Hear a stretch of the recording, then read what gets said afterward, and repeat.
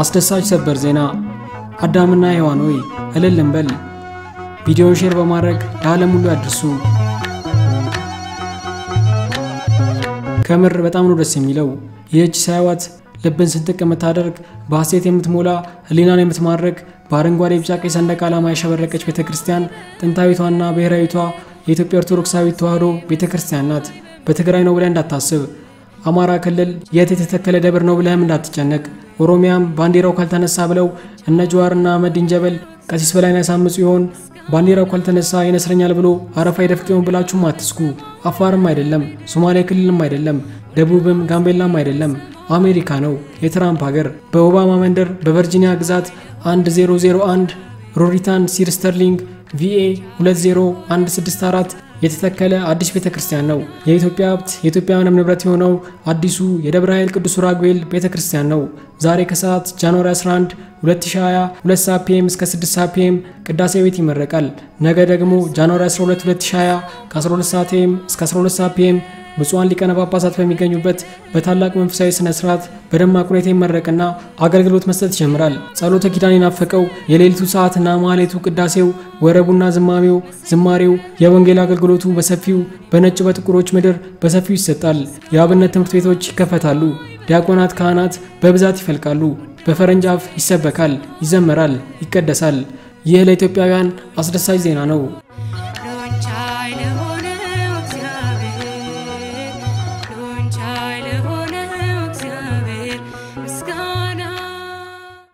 በሌላ አስደሳች ዜናም የጠቅላይ ሚኒስትሩ ጽሕፈት ቤት ፕሬስ ሴክሬታሪያት ኃላፊ አቶ ንጉሱ ጥላውን ታግተው የነበሩ 21 የደምቢዶሎ ዩኒቨርሲቲ ተማሪዎች መንግስት ባደረገው ጥረት ተለቀዋል ሲሉ አስታውቀዋል በእገታ ላይ የነበሩትን ተማሪዎች በሰላማዊ መንገድ ያለምንም ጉዳት ለማስለቀቅ መንግስት ከአካባቢው ሀገር ሽማግሌዎች ከወጣቶችና ከመከላከያ ሰራዊትና የጸጥታ መዋቅሮች ጋር ሲሰራ ቆይቷል የሰላም ጥረቱ ፍሬ በማፍራቱ ታግተው ከነበሩት ተማሪዎች ውስጥ 13 ሴትና 8 ወንድ ተማሪዎች በድምሩ 21 ተማሪዎች በሰላማዊ ሁኔታ በዛሬው ዕለት ተለቀዋል ይሁን እንጂ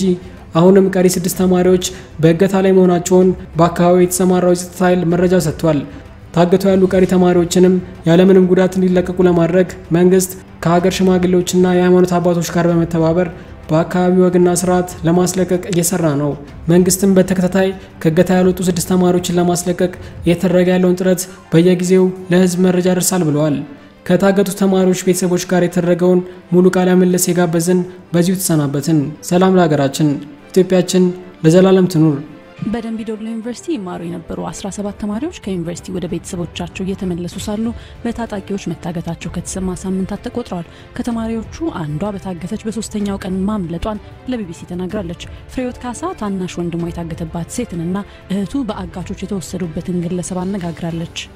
የተያዙት ሂዳር 24 ነው እንዴ ሰማነው ደግሞ ሂዳር 26 አካባቢ ነው እንዴት ሰማችሁ ወንድሜ ሊመጣ ብሎ ቆያችሁ ታያልኩት ነበር በዛ ሰዓት ደግሞ አንድ አማራ ልጅ የጎይደው ጎንደር ተገሎ ነበር በዛ ሰሞን ዩኒቨርሲቲ ውስጥ ላይ የት ዩኒቨርሲቲ ማለት ነው ደምቢዶሎ እና ሲገደል ልጅ ፈራና መምጣት ፈልጋለሁ ሲለኝ ቆያልኩት ነበር እዛ ብር ላኪልኝ ለትራንስፖርት ብለኝ አጋጣሚ ቅዳሜ ቀን ነበር የደወለልኝ ቆይ ዛሬ ባንክ እንትን ስለሌለ ሰኛው ወዲያውኑ ልክልሃለሁ ከዛ ግን እንዳትወጣ ቆያልኩት ነበርና ሰኛ አጋጣሚ ብር ነው ስለልክለት ስልኩ አይሰራም ነበር ከዛ ማክሰኛውን ተደውሎ እኛ ተይዘናል ጣካ ውስጥ ነው ያለነው ምናምን ብሎ ነው የነገረኝ በማን ስልክ ነው የደወለልሽ በራሱ ስልክ ነው የደወለ ያናገረበት ሁኔታ እንዴት ነው ዝርዝሩን ነግሮሽ ነበር ግን ጻንጓ ያወራ ምንድነው የሚለው እንዴት ናችሁ ወይ ዳና ነኝ ምናምን ስለው ዳና ነኝ ሌላ ነገር አይናገርም ዳና ነኝ ከሱ ያሉት የኦሮሞ ተማሪዎች ወደ ሀገራቸው ይምጡ እነሱ ካልመጡ እኛ ላይ አይለቁንም ከዚህ ውጭ ሌላ ነገር አያወራም ያላችሁበትን ቦታ ተናገርና ስለው አይናገርም ከዛ በኋላ ስልክ ደውሎላችሁ ነበር ከተያዙ 2 ሳምንት ሲሆናቸው ድረስ ይደውሉ ነበር እና ምንድነው የሚለኝ ከሱ ግፊት አድርጉ ተማሪዎች ወደ ሀገራቸው እንዲመለሱ የኦሮሞ ልጆች ማለት ነው ብር የሚፈልጉ ከሆነ ያናግሩንና የምንሰጠውን ያህል እናንተ እንድትወጡ ብለን ስንጠይቅ ብር አይፈልጉም የሚፈልጉት ከሱ ያሉት የአማራ ተማሪዎች ይወጡልን ወደ ሀገራቸው ይምጡ ኦሮሞ ተማሪዎች በማን ነው የተያዙት ማን ያዘን ነው መጀመሪያ በዚህኛው በለቀምትም በአዲስ አበባ መስመር እንደሚያወጣው ሁለቱም ቦታ ላይ ሲዘጋባቸው በጋምቤላ በኩል ነበር ሊመጡ ያሰቡትና ከዛ መኪና ሲሳፈሩ አማርኛ ሲናገሩ ሹፌሩ ተመቷል በዛን ሰዓት ለነዛ ለቄሮስ ወጣቶች ማለት ነው ለነሱ ደውሎ ይነግራቸዋል ልክ የሆነ ጫካ ላይ ሲደርስ መኪናውን ሲያቆመው 8 ናቸው የመጡ የታጠቁ ማለት ነው እንዴት አወቃችሁ ይሄንን እንዴት አወቃችሁ እንዴት አወቅሽ አንቺ እቺ የጠፋችሁ ልጅ ነው የምትናገረው አመልጣ የመጣችሁ ማለት ነው እንደ ቤተሰብ ምንድነው እያረጋችሁ ያላችሁት ሁሉም ቦታ ላይ እናመለክታለን ማለት ቢሮ መለከታችኋል ካናሳ ካላት ሁሉ ገብተናል የት ሄዳችሁ እዚሁ ጸጥታ ላይ ገብተናል ተመስተዳድሩ ድረስ እንዲያናል እንትን ዝርዝራቸውን ሁሉ ያለበት ሁሉ ተናግረናል ግን ያን ሁሉ ተናግረን ፌደራል መረጃ የለኝም ለሚለው ከጠፉ ቆይተዋል የቤተሰቡ ጭንቀት እናንተ ምታረጉት እንዴት ነው የሚገልጽ ግማሾቹ ታመው ራሳቸውን ስተው ሁሉ ሆስፒታል ይገባሉ ግማሾቹ ደግሞ አንጀታቸውን ሁሉ በገመድ አስረው መሬት ላይ ተኝተው ነው የሚጸልዩ በቃ ወይ ሙቶ ከሆነ አስከሬናቸው ይምጣልን ሴት ልጆቻችን እየተዳፈሩ ነው ለምን ያህል ጊዜ ያገኛችኋቸው በስልክ የዛሬ 3 ሳምንት ነው በቃ መደወል ያቆሙ ማን ነው ያገተና ያሉት የሆነ ሰዓት ላይ በደንብ አውሩ ተብለው በደንብ ያወራች ነበር ከነሱ ትንሽ ራቅላ የሆነ ምቺ ከሆነ ቦታውን አስታውሽና ጻፊልኝ ወይም ንገሪ ስላታይ ቦታውን አናውቀውም ከቻሉ ግን እስቲ አስታውሽ ደውሉ ስንባል በቃ ልጽፍል ይችላልው አለችኝ ግን በሌላው ቀን የጻፈችልኝ አሻና አፋን ገደራ የሚባል አካባቢ ነው ያለ ለመከላከያ ደውሉና እዚያ አካባቢ ላይ ያዙ አለችና ከዛም በኋላ ለምንድን ነው የጻፈችው በቴክስት በስልክ በቴክስት ጻፈች ከዛም በኋላ ወዲያውኑ ለሚመለከተው አካል እንትናልና ለማን ያሳወቃችሁት እዚያው አካባቢ የሚከታተላል ተብሎ የሆነ ወላጅ አለ ለሱ ሰጣውት ግን ይከታተሉ አላወቅንም ወደ ቦታው ወደው ነበር ሁለት ወላጆች ማለት ነው እነሱን ለመፈለግ ቦታው ድረስ ሄደው ነበር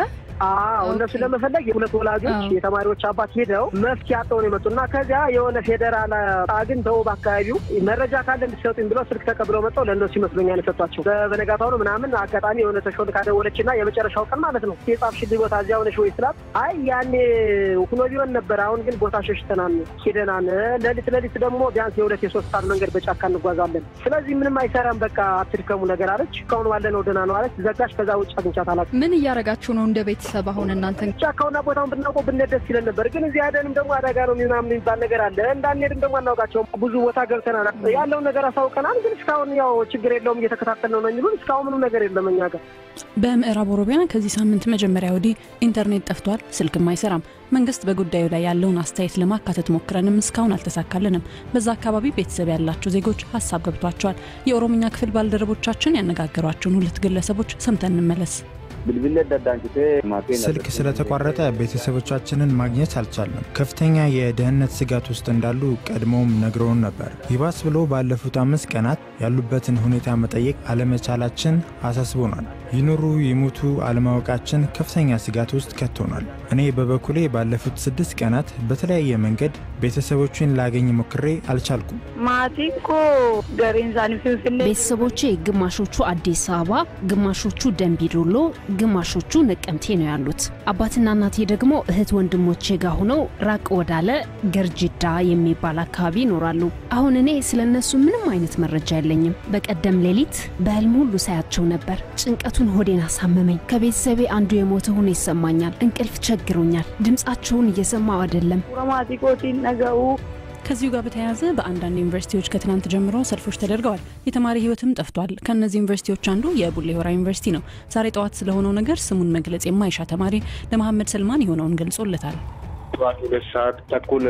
አካባቢ ያው ሰላማዊ ሰልፍ ለማድረግ ተማሪዎች ወጥተን ነበር የግቢ ፖሊስና ተማሪዎቹ ቀጠቀጡን 8 ሰው ነው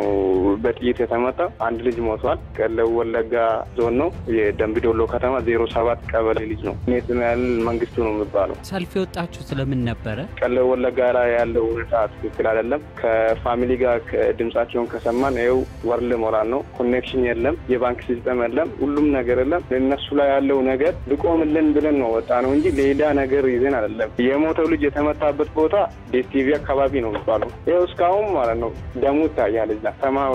ነዋሪዎች ቆንጮራና ዱላ ይዞ ነው መጡት ግቢ ውስጥ የፖሊስ ኃይል የለም እንዴ በጥታ አስከባሪዎች አሉ ፌደራልና ኦሮሚያ አድማ ብተና የሚባሉ የግቢ ፖሊስ እነሱን ይበልጣሉ ጉዳት ያደረሱባችሁ የግቢው ጥበቃ ኃይሎች ናቸው የግቢ ፖሊስ ነው በቃ እነሱ ነው አልታል ነው መሳሪያ ተተኩሶባችኋል በጣም እኛ የግቢ ፖሊስ መጥቶ ብኑን ባይረብሽ በሰላም ወጥተን በሰላም መግባት ነው አላማችን እንጂ ሌላ ነገር ማበላሸት ምናምን የለንም ሌሎች የተጎዱ ተማሪዎች አሉ እንዴ ሞተክ የተመቱ ብዙ ናቸው የተመቱ በዱላ ተፈናቀሉ ብዙ ናቸው ግን ከግቢ መውጣት አይቻልም ሆስፒታል ለመሄድ ስንወጣ በር ላይ ተያዛለ ወደ እስር ቤት ነው የምንገባው አንጠራት የቡሌ ሆራ ዩኒቨርሲቲ የኮሙኒኬሽን ጉዳዮች ዳይሬክተር አቶ ዳንኤል ሰይፉን ስለ ጉዳዩ ማብራሪያ ጠይቄያቸው ነበር። የቆሰሉ ተማሪዎች ሲኖሩ አንድ ተማሪ ደግሞ እቱ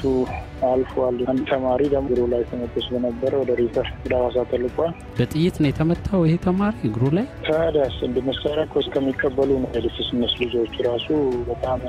አስክሬን ተሸኘ እንደ ሞተው ልጅ ሸኝቼ ነው ራሴን ወደ ግቢ ተመለስኩ። የት ሀገር ልጅ ነው? ከለም ወለጋ ነው። ጥያቄያቸውም እዛው አካባቢ ካለ ጉዳይ ነው አይደለም ሰልፍ የወጡት? አራቱ ወለጋዎች ኢንተርኔት ኔትወርክ ለምን ተዘጋ ምክንያቱም ኮማንድ ፖስት ለምን ተጣለብን የሚል ነገር ስሎጋናቸውም በዛው። ተማሪዎችን አውርተን ነበር አቶ ዳንኤል። ምንድነው እነሱ የሚሉት? ሰላማዊ ነበር፣ ሰላማዊ ተቃውሞ እየተካሄደ ያለ የዩኒቨርሲቲ የጸጥታ ኃይል ወደ ኃይል እርምጃ ገባ፣ እንደውም የውጭ ፖሊስ ባይገባ ኖሮ ጉዳት ይደርስ ነበር ነው የሚሉት። ከተማሪ ጋር መታኮስ ደረጃ እንዴት ደረሰ የሚለውን እስኪ እንገባ። ተማሪው ራሱ እኮ አሁን የሰላማዊ አካሄድ አይደለም፣ ድንጋይ መወርወር፣ መስታወቶችን ዶርሞችን ነገሩ እኮ ሩቁም ሳትሄድ እዚሁ ዶርሞች አካባቢ እና መማሪያ ላብ አካባቢ ሁሉ ነው መስታወቶችን የማውደን ስራ። ተማሪው ላይ አልተተኮሰም፣ ከፍ ተደርጎ ሲተኮስ ነበር። እንደውም እኛ ይሄን ሁሉ ጥይት አልተኮስንም፣ ከውጪ በጀርባ ከተማሪ ጀርባ በአገር በኩል አድርጎ ሌላ የገባና ተማሪ ውስጥ ሆኖ የሚተኩስ አካል እንዳለ ነው አሁን ጸጥታ ኃይሉ ራሱ እየገለጸ ያለው። ከዚሁ ጉዳይ ሳንወጣ በሐዋሳ ዩኒቨርሲቲም በሁለት ተማሪዎች መካከል ተነሳ በተባለ ግጭት የአንድ ተማሪ ህይወት ማለፉን የዩኒቨርሲቲው የህዝብ ግንኙነት ኃላፊት አርማይ አሰፋ ገልጻልናለች። በግልጽ የታወቀ ተማሪዎች ጋር ያለ ግጭት ወይ በጥብቅ አይነት ነገር የለም በዩኒቨርሲቲያችን ውስጥ አሁን ወደይቃ ድረስ። ትላንት አመሻሹ ላይ አንደኛ ዓመት ተማሪ የሆነ ሱራፌል ሳሙኤል የሚባል ተማሪያችን በአንድ ዶርም ብሎክ ኮሪደር ላይ ወድቆ ተገኘ በጥበቃ ኃይሎች እና በተገኘ ሰዓት የደማ ነበረ። ስለዚህ ወደ ሆስፒታል ተወሰደ። በህይወት ነበር በዛ ሰዓት። ወደ ሐዋሳ ዩኒቨርሲቲ ሪፈራል ሆስፒታል ወሰድነው። ርብርብ ተደረገለት። ኦክሲጅን ላይ ተደረገ፣ ግን በጣም ክሪቲካል ሲቹዌሽን ላይ ስለነበረ ህይወቱ አለፈ ማለት ነው። ከልጁ ሞት ጋር ተያይዞ የተጠረጠሩ ተማሪዎች ወደ 44 የሚደርሱ ተማሪዎች በቁጥጥር ስር ውለዋል። ሟች ተማሪና አንድ የሱ ዶርም ሜት የነበረ ሰው አሁን ተጠርጥሮ የተያዙ ሰዎች ውስጥ ፐርሰናል ግጭት ነበራቸው ዶርም ውስጥ። ተማሪው ጉዳት ነው የደረሰበት፣ የሰው ጥቃት የሚመስል ነገር አለው። በስለት የመወጋት አይነት ነገር ነው የተገኘበት በሕክምና። አሁን በተጨማሪ ምርመራ አስክሬን ወደ አዲስ አበባ ሆስፒታል ልከናል።